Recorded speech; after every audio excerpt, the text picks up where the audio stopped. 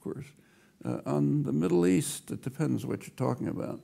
I mean, if you take a look at it, well, it's just for simplicity, let's take U.S. politics, most important country in the world. If you look at the presidential debate on foreign policy, or you look at the Chuck Hagel hearing on defense, there were two names that came up far more than anything else in the world, Israel and Iran. Israel because other countries were kind of mentioned, but marginally. Israel because both candidates had to show that they sort of vied for who loved it and worshipped it more. Iran because it's the gravest threat to world peace. So those are the two that were discussed. And interesting question is there are a lot of questions about what the U.S.-Israel relationship is. That would be too long to discuss. But the Iran one is quite interesting, very interesting. And what's particularly interesting, it's not getting reported. In the United States, I've checked, not at all. You can tell me whether it's reported here. Let's say Iran's the greatest threat to world peace, okay? You could argue about it, but let's assume that it's true. What's the threat?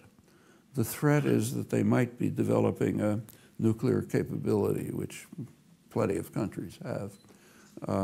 Okay, so let's say that's not weapons, but capability. So what do you do? Let's grant that it's a threat. I might mention, incidentally, that that's a Western obsession. Outside of the United States, England, and a couple of European countries, it's not regarded as much of a threat. Non-aligned countries don't think so. The Arab world doesn't think so. It's a Western obsession, but let's accept it since we're here. What do you do about the threat?